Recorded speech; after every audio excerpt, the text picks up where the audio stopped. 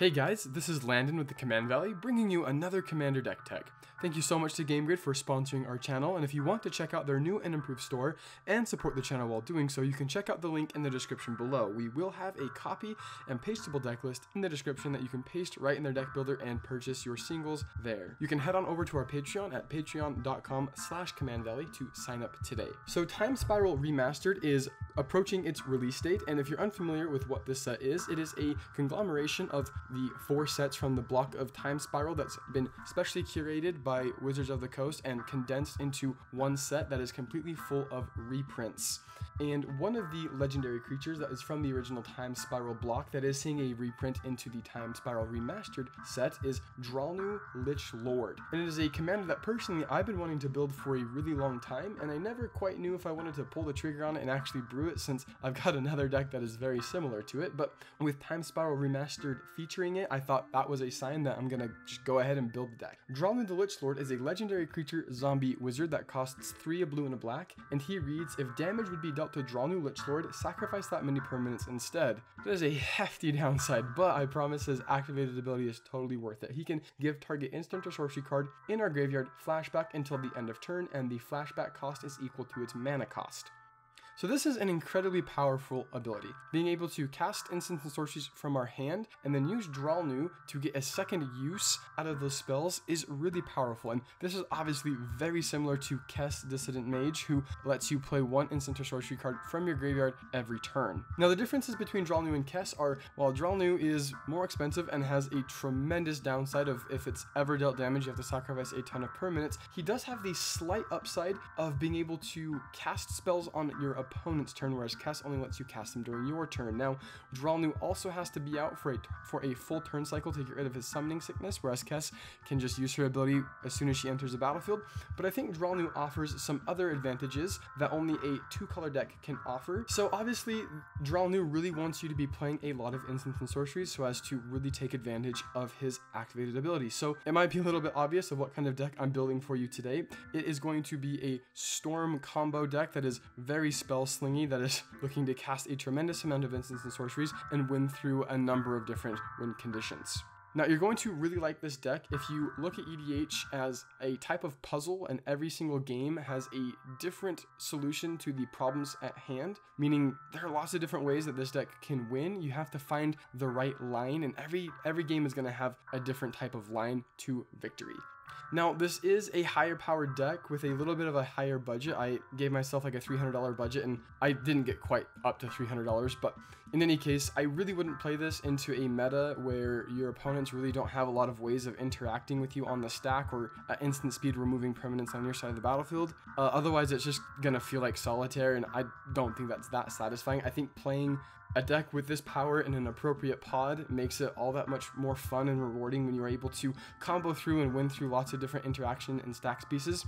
That being said, this isn't fully a cEDH deck. I wasn't really intending on it being so. I was really aiming for that 6 to 8 power level, and I think it's airing a little bit on the 7 to 8, but so with all of that lengthy preamble out of the way, let's get into the deck list. Now, typically when I do my deck techs, I like to start with the ramp, because typically that does represent the largest part of the deck, and it's good just to get that out of the way. But for this one in particular, I'd like to start with the win cons, kind of start with the end at the beginning, because with those in mind, basically everything else in the deck is going to make a lot more sense. So the primary win con in this deck is going to be an Isochron Scepter Dramatic Reversal combo. Unfamiliar with that combo, Isochron Scepter is a 2-mana artifact that has an imprint ability, which when it enters the battlefield, you can exile an instant with 2 CMC or less from your hand. You then can pay 2 mana and activate Isochron Scepter's ability to cast the exiled card. You can then pay 2 mana to tap the Isochron Scepter and cast the exiled card without paying its mana cost. So Dramatic Reversal is a 2-mana instant that says untap all of your non-land permanents. If you have enough mana rocks in play, this will go infinite. You can tap Isochron Scepter to cast the Dramatic Reversal, which will then untap the Isochron Scepter and all of your mana rocks, and you can do this infinitely, getting infinite mana and infinite storm. So from Infinite Storm and Infinite Mana, you should be able to win the game, but you still have to have some type of an outlet. So we do have some spells in the deck that you can dump that Infinite Mana into, such as a Blue Sun Zenith or a Pull from Tomorrow. And then from there you can win with a Thassa's Oracle. I know it's not the most creative way to win, but it is really efficient, and the goal of this deck really is to win, so maybe in that regard it is a little bit of a cEDH deck, but I know a lot of folks are interested in playing really optimized and really tuned decks, so that's what I'm trying to deliver. The next combo in the deck is one of my personal favorites. I actually play this one in my Kess deck, and I really like it. It's Bolas Citadel with Necropotence or Divining Top. Now, for this deck, I put in Divining Top. Necropotence isn't in the deck, and I totally understand if Divining Top is a little outside of your budget. However, I will say that if you are interested in building and keeping this deck for a while, that investment is totally worth it. Divining Top or Necropotence, they go in so many decks, and they are a little expensive right now, and they probably will see a reprint, but they've been reprinted a couple of times, and it does drop their price for like a couple of weeks, but they always shoot back up to like that $30 or $50 range. So how this works is Bolas Citadel lets you play the top card of your library, and instead of paying the mana for it, you can actually use life to cast that spell. And the interaction that it has with Sensei's Divining Top is you can tap Sensei's Divining Top to put it on top of your library and draw a card, and you can then play it from the top of your library with Bolas Citadel only paying 1 life. Now this is useful for several reasons. One is you're going to be casting Sensei's Divining Top a lot, which is going to give your storm count a significant boost, and since Bolas Citadel does not let you play lands from the top of your library, Sensei's Divining Top acts as a way of clearing the top card of your library so you can keep casting more spells. And ultimately with this combo, we are hoping to hit a Tendrils of Agony, a Brain Freeze, or an Aetherflux Reservoir. Any of those spells is going to result in our opponents dying in some way or another. We can also hit a Mind's Desire with this, although depending on our storm count, that might not let us cast our entire library, but that's also a really good hit for that as well. Now, the third combo in this deck is one that I am actually really excited to test out. I didn't even know about this combo until I was researching stuff on EDH Rec for this Dralnu deck, and it's actually a combo that requires pieces that this deck already was wanting to be playing anyways, and it's actually pieces that I have in my Kess deck. I had never saw this line before, so I really appreciate the folks over at EDH Rec putting in so much work to support the EDH format. So for this combo, you're going to need a Primal Amulet on the battlefield, and if you're unfamiliar with that, it's a 4-mana artifact that makes all of your instants and sorcery spells cost 1 less. And whenever you cast an instant or sorcery spell, you can put a charge counter on the Primal Amulet, and then if you ever have 4 more charge counters on it, you can remove those counters and flip it over into the Primal Wellspring, which is a land that can add 1 mana of any color to your mana pool, and when that mana is spent to cast an instant or sorcery spell, you can copy that spell and choose new targets for the copies. So with the Primal Amulet in play with 3 charge counters on it, and a Frantic Search, and a Narset's Reversal in your hand, the combo will go as follows. You're going to cast a Frantic Search at the reduced mana cost of 1 and a blue, which is going to let you draw 2 cards, discard 2 cards, and untap up to 3 lands.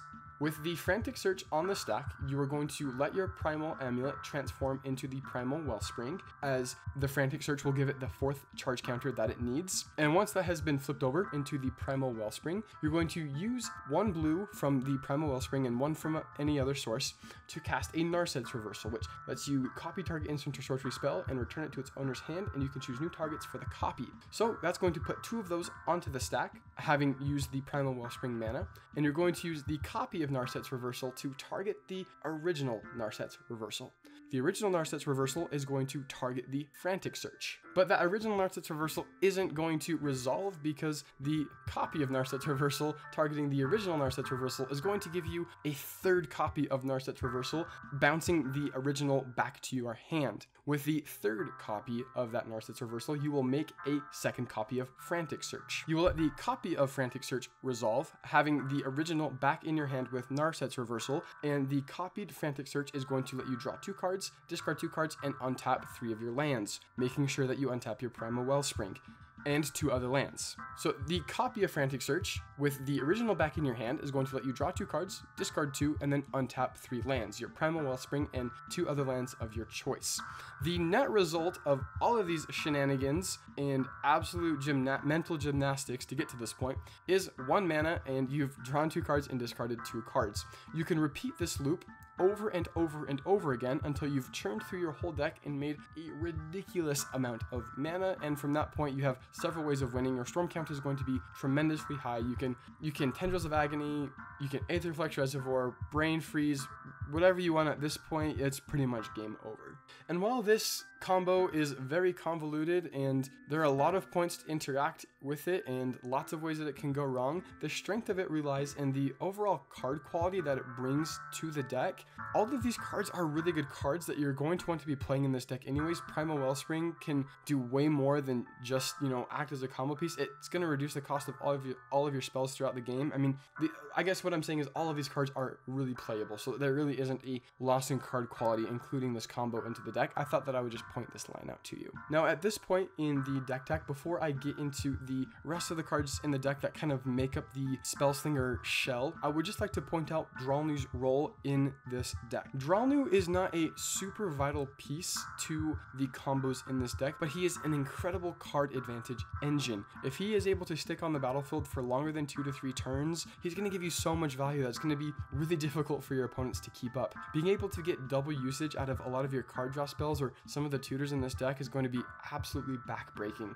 And one of my favorite interactions that Dralnu will have with this deck is his interaction with Bubbling Muck and High Tide. If you're unfamiliar with these spells, they're both 1 mana, Bubbling Muck costing 1 black and High Tide casting 1 blue. And these spells let you double the mana production of your swamps and islands respectively. So casting this from your hand and letting it go to the graveyard, and then using Dralnu to cast it from your graveyard with the flashback ability, are going to let your lands tap for triple mana that turn, which is essentially a Nyxbloom Ancient in Dimir, which is super cool. Alright, so now that we've got the win cons set in stone and we're figuring out what this deck is trying to do, let's go over the other cards I put into this deck that are now going to make a little bit more sense. So let's now move into the ramp and acceleration and cost reductions that we have in this deck. So I'm going to start off with the cost reducers, and we've already talked about Primal Amulet, but we've also got Baral, Chief of Compliance, which is going to reduce all of our instants and sorceries by 1, and Curious Homunculus, which can tap to add mana that we can only spend on instants and sorceries. But at the beginning of our upkeep, if there are 3 or more instants and or sorcery spells in our graveyard, we can transform it into the Voracious Reader, which is essentially going to do what Baral does, make all of our instants and sorceries cost 1 less. Additionally, it has Prowess, so if we ever get to do our Narset's Reversal Frantic Search shenanigans, Voracious Reader is going to be one very big Eldrazi Homunculus, which will smash face. We're also playing a bunch of mana rocks with Arcane Signet, Charcoal Diamond, Dimir Signet, Everflowing Chalice, Felwar Stone, Sky Diamond, Soul Ring, and Star Compass. Now we need to have a lot of mana rocks, and honestly I'd probably want to put more into this deck, but some of them are pretty pricey. But the reason why we need so many is to make sure that when we get Isochron Scepter and Dramatic Reversal, we're not having to spend tutors for mana rocks, that we can just combo off and win right there. We're also playing some rituals alongside the Bubbling Muck and High Tide, which people consider to be rituals, but we've got Cabal Ritual and Dark Ritual. And we've also got another really interesting ritual called Turnabout, which for 4 mana at instant speed gets to tap or untap all artifacts, creatures, or lands target player controls. This is a really good spell to copy with our Primal Wellspring, or to hit off the top of the library with our Bolas Citadel. I mean, it's just a really fantastic card and can give us a lot of mana in 1 turn. The next category that I would like to talk about in this deck are the cantrips and card draw spells. These are the cards that are going to help us churn through our deck and burn through cards so we can find the pieces that we need to combo off and win. So we've got Brainstorm, which is going to let us draw 3 and then put 2 back on top of our library at instant speed. Dig Through Time, which has a really high mana cost, but we can delve away cards from our graveyard to look at the top 7 cards of our library. We're going to put 2 of them into our hand and the rest on the bottom of our library, and that can be activated at instant speed.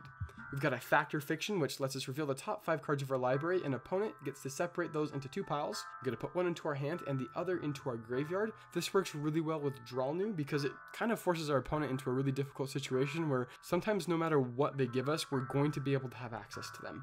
And Forbidden Alchemy is along those same lines. We get to look at the top 4 cards of our library and put one of them into our hand, and the other 3 are going to go into our graveyard. We then have some cantrips, which are usually low costed and give us a tiny bit of card draw. So Jataxian Probe lets us look at an opponent's hand and we get to draw a card.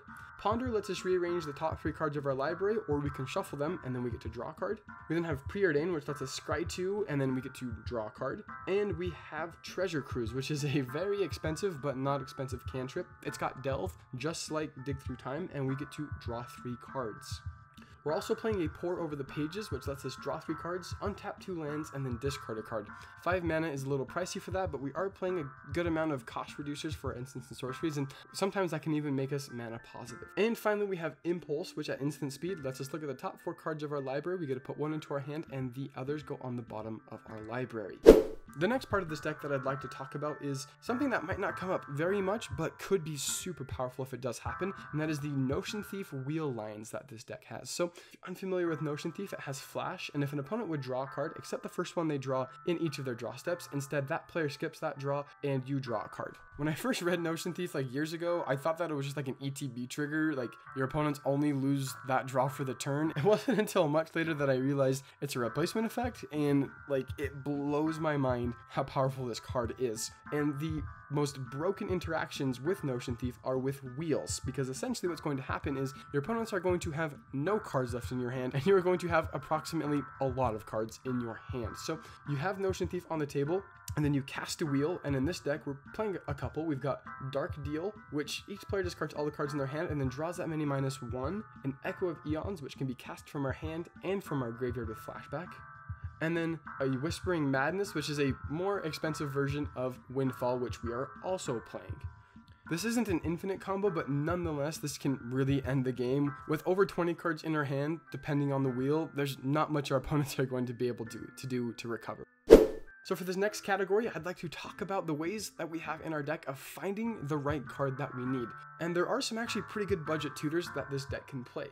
The first of which is Increasing Ambition, which for 4 and a black, we can search our library for a card and put that card into our hand. If Increasing Ambition was cast from a graveyard, instead we can search our library for 2 cards and put them right into our hand, and then we shuffle our library. And obviously the flashback cost on this is 7 and a black to compensate for the power of searching for 2 cards.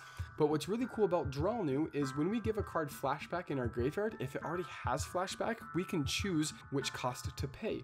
So we can cast Increasing Ambition from our hand, search our library for a card, Increasing Ambition goes into our graveyard, maybe we find our Bubbling Muck, or maybe our High Tide, or a way to untap Dralnu with like Turnabout. And then once we've searched for our 2 cards and Increasing Ambition is in our graveyard, on a later turn, we can use Dralnu's ability to get around that 8 CMC flashback cost to search our library for 2 cards and put them into our hand for only 5 mana, which is a killer deal. The next card that we're going to be talking about is one of my favorite Magic cards and is an absolute all-star in my Kess deck, and I think it's going to be an all-star here.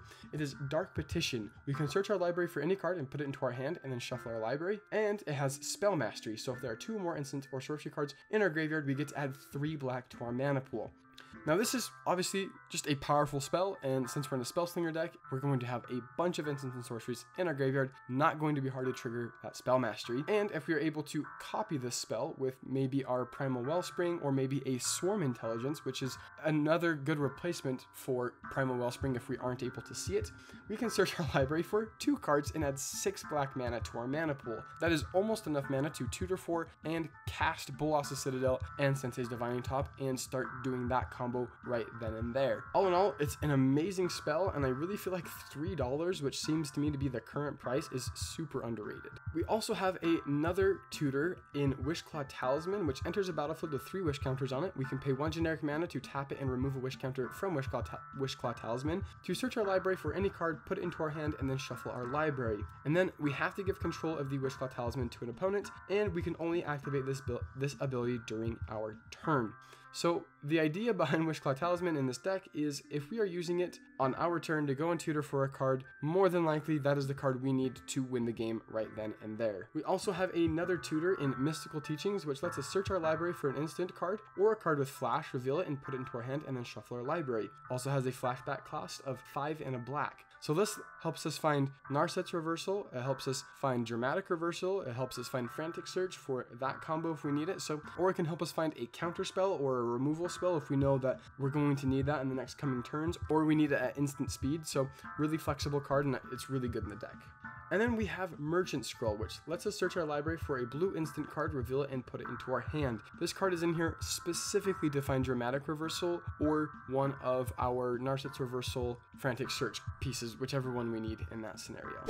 And the final category for this deck before going into the lands is the interaction suite. So the cards in the deck that we have of interacting with what our opponents are doing, but also defend what we're doing. So we are playing some counter spells, but these are really defensive counter spells. We aren't actively trying to stop our opponents from doing what they're doing because we're really all in on what we're trying to doing. So we are playing Counterspell and Muddle the Mixture, which also is really good at tutoring for Isochron Scepter with its transmutability, a Drown in the Loch, which doubles as a kill spell, a negate, and a dispel. We're also playing some spot removal spells in Reality Shift, Pongify, and Rapid Hybridization. In ways of board wipes, we are a little light.